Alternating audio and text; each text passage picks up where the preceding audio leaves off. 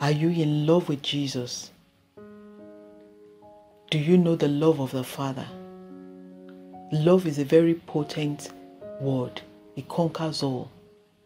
The song goes, falling in love with Jesus, falling in love with Jesus, falling in love with Jesus is the best thing I ever did.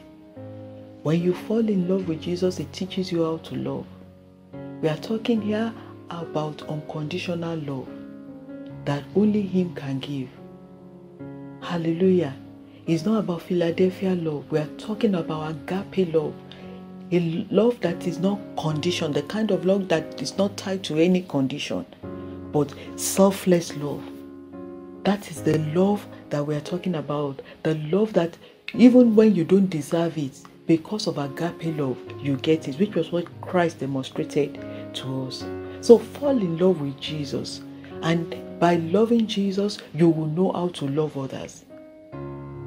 He's stretching His hands to you today and welcoming you into His love.